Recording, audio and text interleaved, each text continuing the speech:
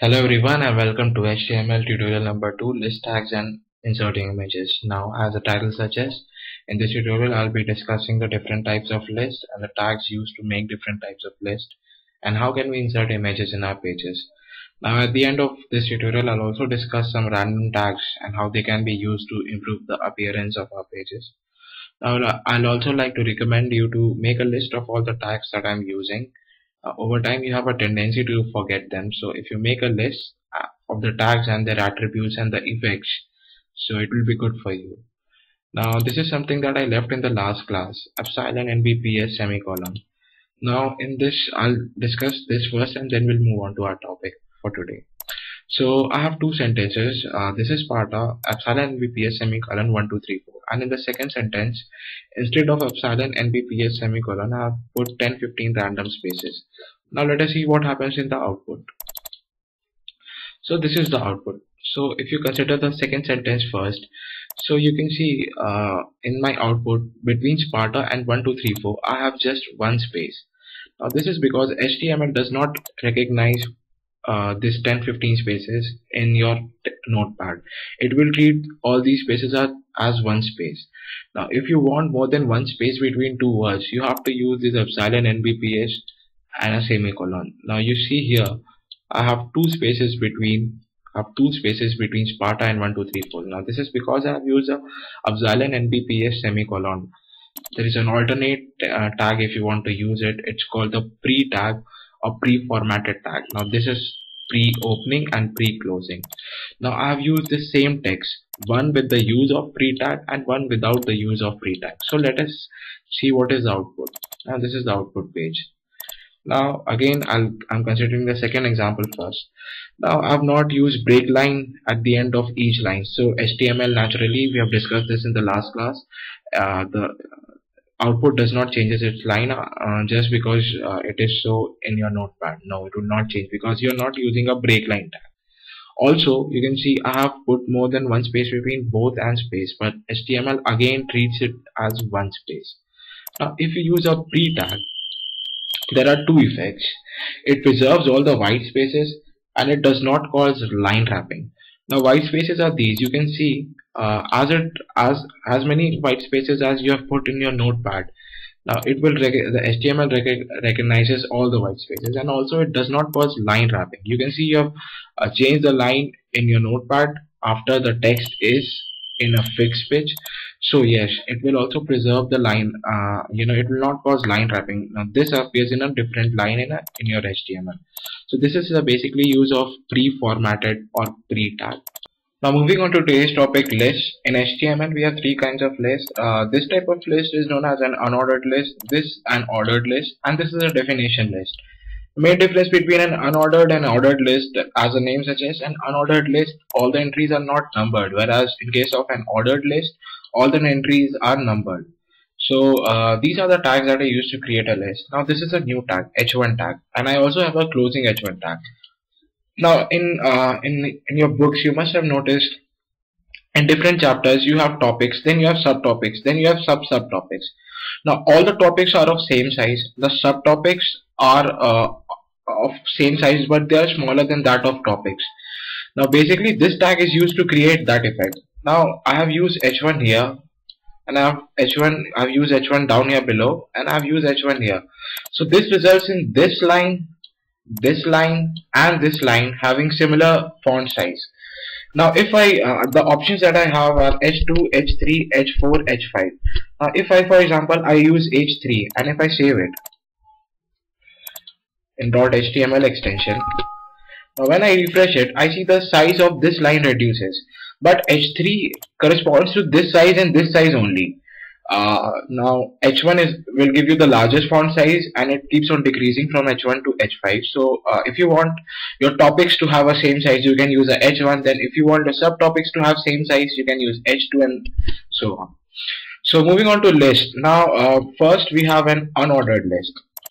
So you can open an unordered list. This is a UL tag. So this is a unordered list, and I've used type is equals to disk. Now what are the options in type? I can use disk, I can use a square, or I can use a circle. Now I'll show you the difference. Now instead of disk, if I use a, let's say, square, and when I save it, now you see these are in a form of disk, but when I refresh it, you see these change to a square. You can also try circle. Now we have opened the unordered list. Now if you have to make an entry, list entry, so you just have to write li and you have to write whatever it is, whatever you have to write in an entry. Now there is no closing li tag. If you have to make a new entry, again use li tag and keep on until you have submitted all the entries. And at the end you have to close the unordered list. So this is basically all about unordered list. Now moving on to ordered list. For unordered list, I had a UL opening tag. Similarly for ordered list, I have a OL opening tag. And in type, I have used one. Now the options I have is a small I, a capital I, a small a, and a capital A. These are the 5 different options for an ordered list. Now this one gives me a decimal 1, 2, 3, 4 as we keep on making entries. Now this small I, this will give me the Roman digits in small alphabets. Now this capital I will give me, again it will give me Roman digits in capital alphabets. Small a gives me small ABCD and capital A gives me capital ABCD. Now if I use A and I save it, so this 1, 2, 3, I have this 1, 2, 3 here. Now this changes to ABC. Now instead of, let's say I use a small I and I refresh it, you see I have the Roman digits 1, 2, 3. So these are the 5 different options. Again, you have to make an entry, use the li tag to make an entry. There's no closing li tag, and at the end you have to close the ordered list with this tag. This first entry, Usain Bolt, if you want the number before Usain Bolt to be 4 for some reason, so you can also define the value, and let's say I write here 4. So when I save it, you see this list now starts with 4. Usain Bolt appears as 4, Johan Blake as 5, and Justin Gatlin as 6. Now the third kind of list is a definition list. Now again, definition list when you write an entry and you have to define that term, then we use a definition list. Now we have a opening DL tag for a definition list. Now when you have to make an entry, we use DT tag. Now, and when you have to define that entry, we use a DD tag. So DT will give me this dollar, and this DD, which I have here, this will actually define currency of USA. This actually defines what is dollar. Yeah, you should close the definition list also. Now you can embed all these 3 lists inside each other. Now for example, this is not looking very attractive. If I want numbers before this, all the entry, if I want a number between before dollar, rupee and yuan, so I've opened a definition list. I'll open an ordered list. Type is equals to small a, and this will be my first entry, this will be my second entry, and this will be my third entry. Now I'll save it. That this is my first entry and the definition is USA. This is my second entry and the definition is yuan, and this is my third entry and this is the definition of yuan. So this is all about list. Now moving on to images. Now this is how you insert an image in your web page. Suppose I want this image. This is the image that I use as a watermark in my videos. I want to insert this image in my web page. So this is the tag used, img src. src stands for the source, and then I have to mention the folder in which the image lies. So I copy the location, I paste it here, then I copy the name of the image, and then its extension .jpg. Now again, this is the location, this is the name, and this is the extension, and I have to close this tag, and there is no closing image tag. Again, this is a unpaired tag, sorry. So then I'll save it, and you can see I have this image in my web page. So this is how you insert an image. Now there are different attributes that I want to discuss with you. These are a few attributes. Now first of all, again, this is the output page.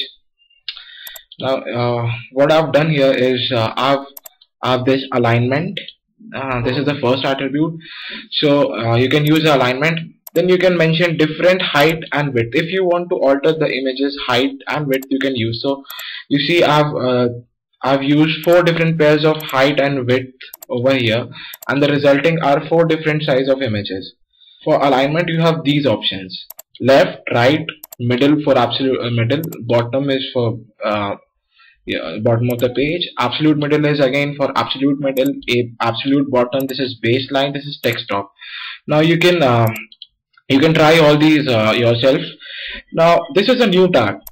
Even though I have written this in my notepad, you cannot see these lines in my web page. Now why is it so? This tag is known as a comment tag. Now if you want to explain something in your code but you don't want that to appear in your web page, so you use this tag. It starts with a exclamation mark and then 2 dash and it ends with a 2 dash. So this text, though this is present in my notepad, this will not appear on my web page. Now if you want to manually define the location of the image, you can use this V space as well as H space. Now for this image I've used V space as 400 and H space as 200. So here is my image. So this corresponds to a V space. V space is the space from the top of this page, and H space is the space from the left of the page. Now for example, if I reduce this H space to say 100 and I'll save it. So you see the okay, this is basically H space is from the right of this, so this shifts towards right. If I increase it to 300, so yeah, it shifts towards the left of the page. So now I told you I'll discuss a few tags in the end. So these are the tags and this is the outputs. I'll quickly discuss which corresponds to which. So this is a EM, which is known as an emphasize tag.